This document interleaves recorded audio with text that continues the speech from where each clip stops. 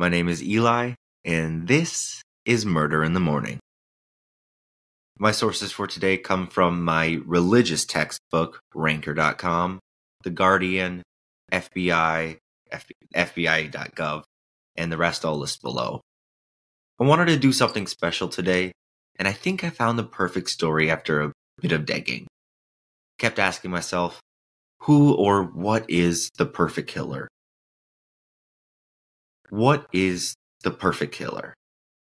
Not just like a certain person, but no matter their age, preference, MO, victim profile, what is one thing that stands out above the rest? Long-haul truck drivers. Now, you don't have to agree with me, of course. I'm just a dude. But I challenge you to find me anyone else in a better position to kill. Police officers, you might argue. Sure, but look at Stephanie Lazarus, or John Christie, or Joseph D'Angelo, or any number of law enforcement officers who have been killers and have been caught. Their ego becomes their downfall. They believe they're above the rest, untouchable, smarter than the average murderer. But they don't move around. They're slow, they're sloppy sometimes. Their tracks can be followed. No, not cops, not police officers. Truck drivers, I'm telling you. According to the FBI's website, if there is such a thing as an ideal profession for a serial killer, it may as well be a long-haul truck driver. FBI crime analyst Christy P. is quick to point out that long-haul truck driving is an honorable profession and that the overwhelming majority of drivers are not murderers. But it does happen, and the pattern is unmistakable. More than a decade ago, analysts for the FBI's Violent Criminal Apprehension Program, or VICAP, the only national database of serial crimes, began to see a marked increase in the number of bodies recovered along the side of the road. A majority of the victims were truck stop sex workers, and it turned out that many of the suspects were long-haul truckers. Christie explained, "We had an inordinate number of victims and offenders from this rather specific population pool.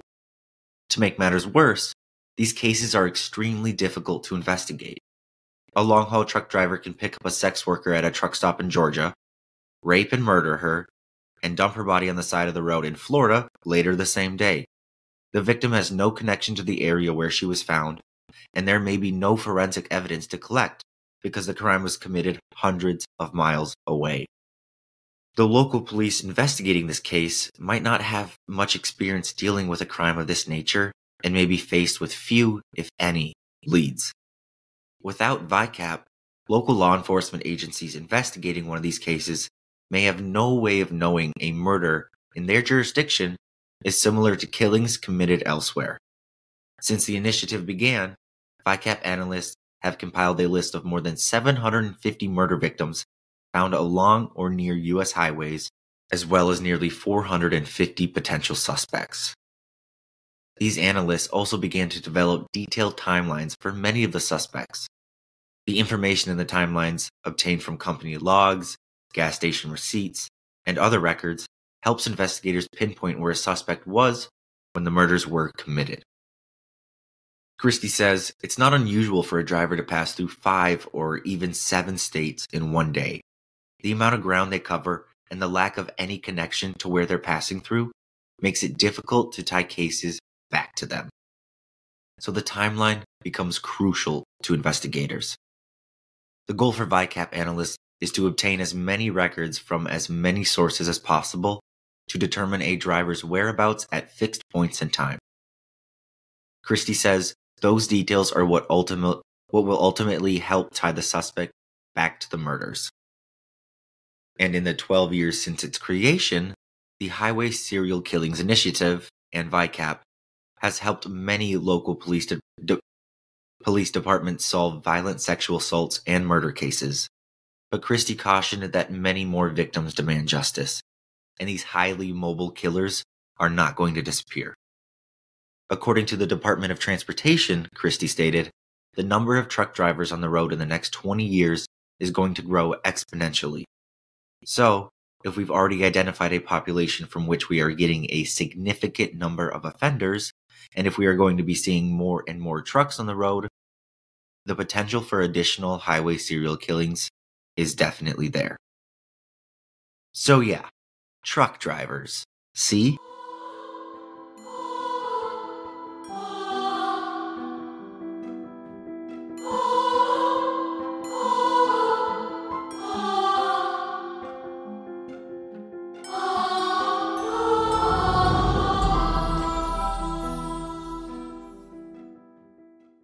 The hard part for me today was finding a story most of us haven't heard before.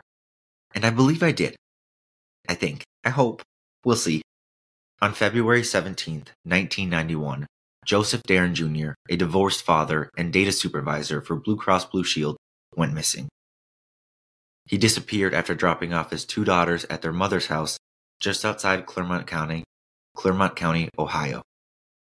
2 days later, a co-worker would file a missing persons report after he failed to show up for work.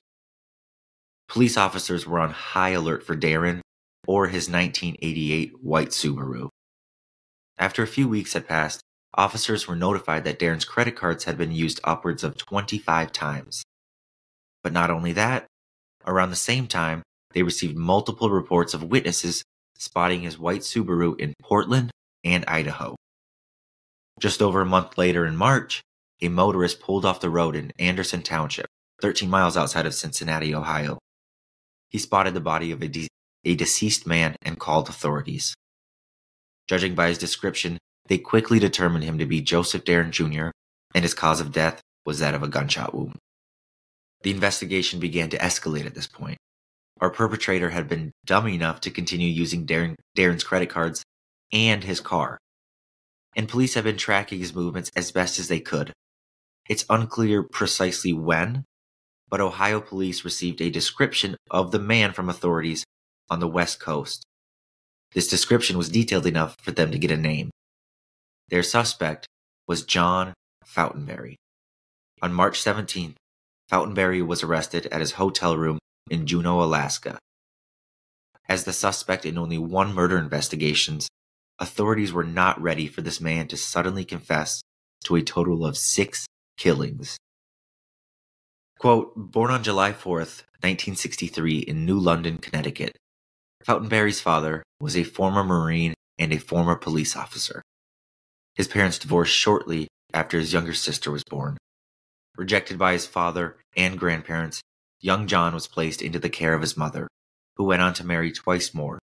He was ignored by both of his stepfathers, suffered beatings for the smallest of mistakes, and even once for confusing a potato salad with tomato salad.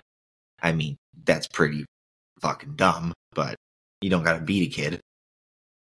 According to Fautenberry, he would use an imaginary hammer to nail his and his sister's blankets to the bed in an effort to not get taken away by malicious forces.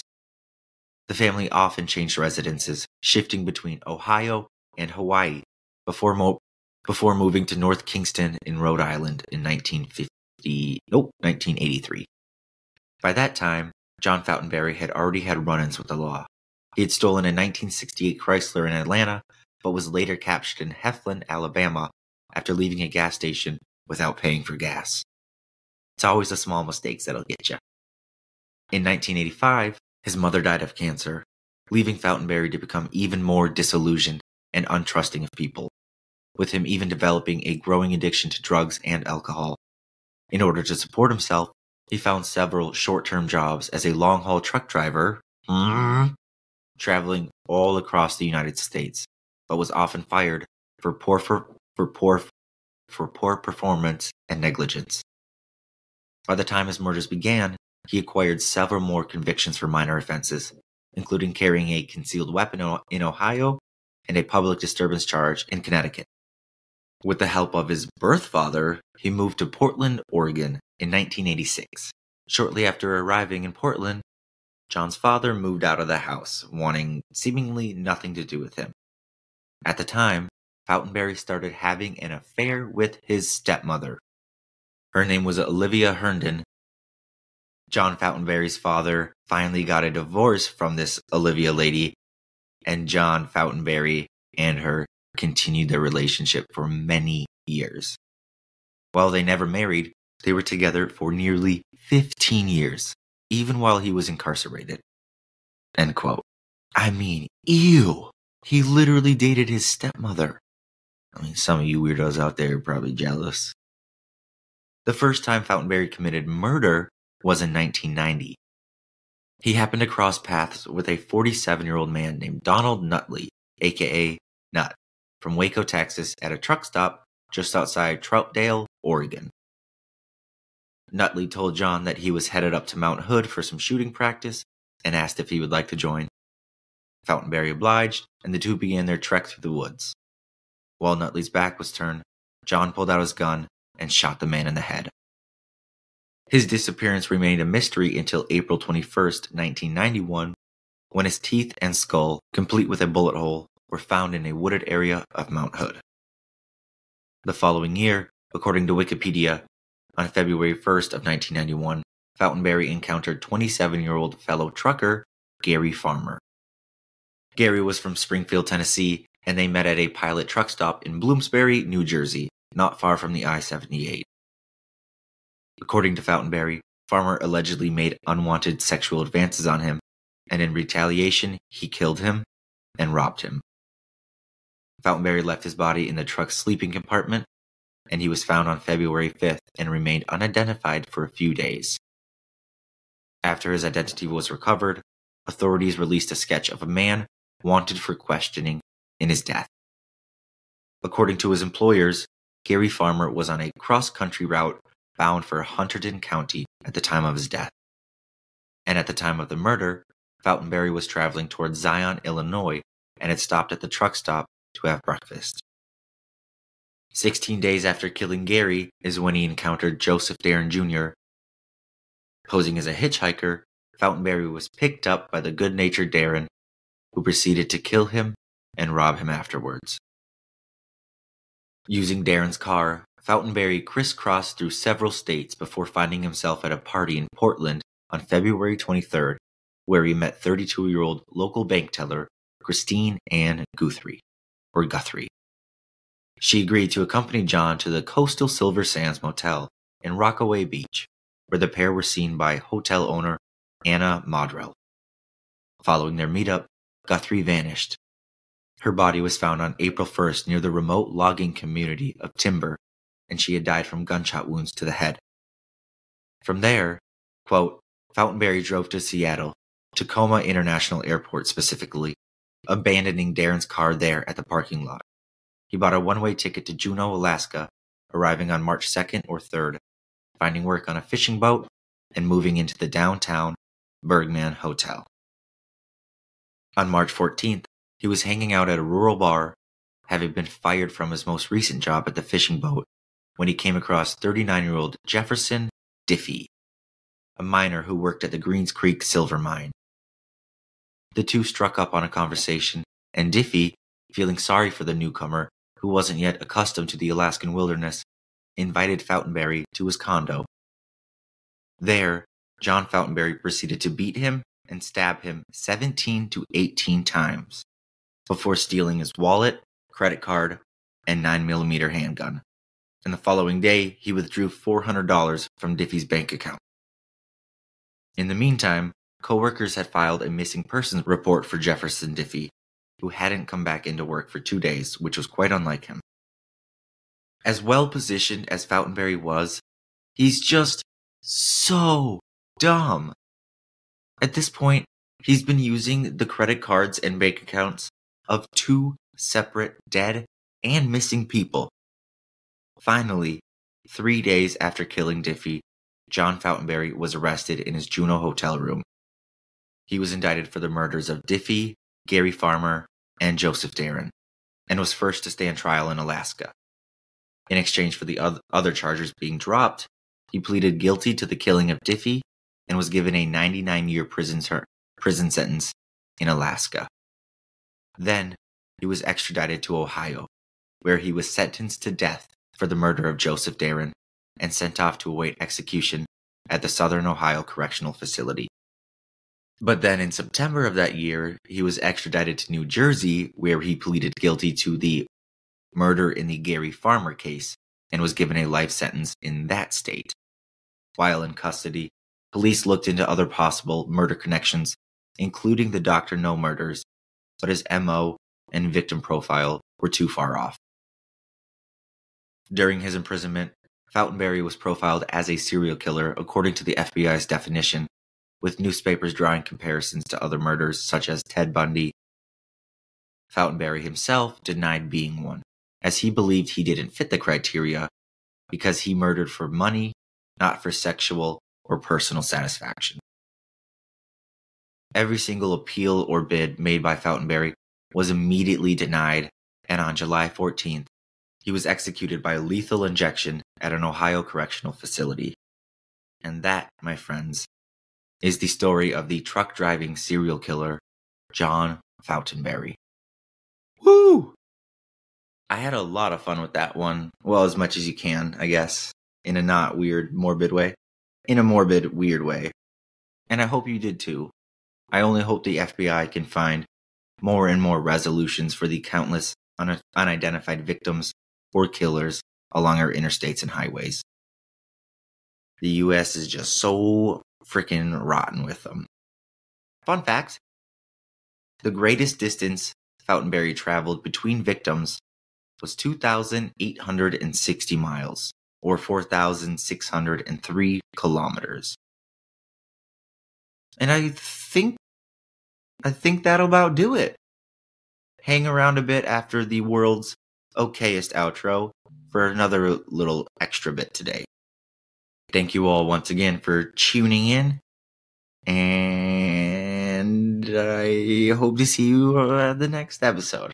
Okie dokie. Bye-bye. Love you.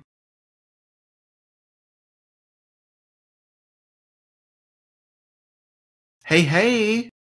I love this part of the episode. It just feels so much more relaxed and almost like I'm learning alongside you. Well, I am. I mean, I don't know any of this stuff off the top of my head. I do a bunch of research. This article was written in 2007 by Ian Trainer of The Guardian.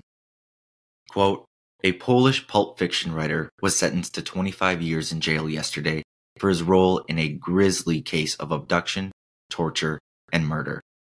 A crime he then used for the plot of a best-selling thriller. In a remarkable case that has gripped Poland for months, Christian Bala, a writer of blood-curdling fiction, was found guilty of orchestrating the murder of a Wrocław businessman 7 years ago, named Dariusz Januski.